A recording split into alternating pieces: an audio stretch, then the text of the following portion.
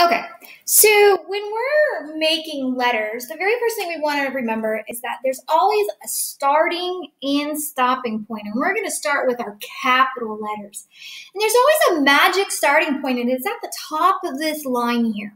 Okay, so when we're doing capital letters, we always start at the top line, and it always stops at the bottom line. So like if we're going to do a straight line, we put our magic starting point is at the top line, and then we draw straight line all the way down to the bottom line where we stop, okay? And we don't have to make a dot, just my marker kind of did that. But it would say like this. We make noises. It's fun. It says, let's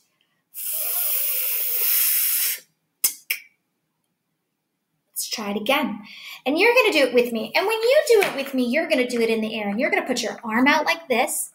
You're going to find your magic starting point in the air. I still have my paper here, but let's pretend I don't. And you're going to start like me. You're going to go. And it's stopping at that end point, just like if it had paper.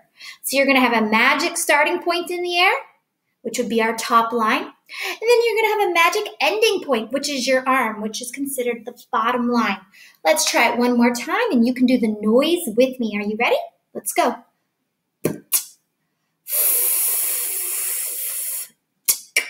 So we put a every time we put it down.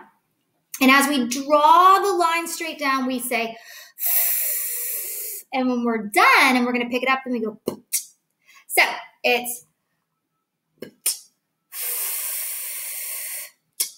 Sorry, I made that mistake. It's when you come up. All right, let's try it. We're going to do it in the air. Here we go. Right? Let's do it one more time together. Magic starting point, magic ending point.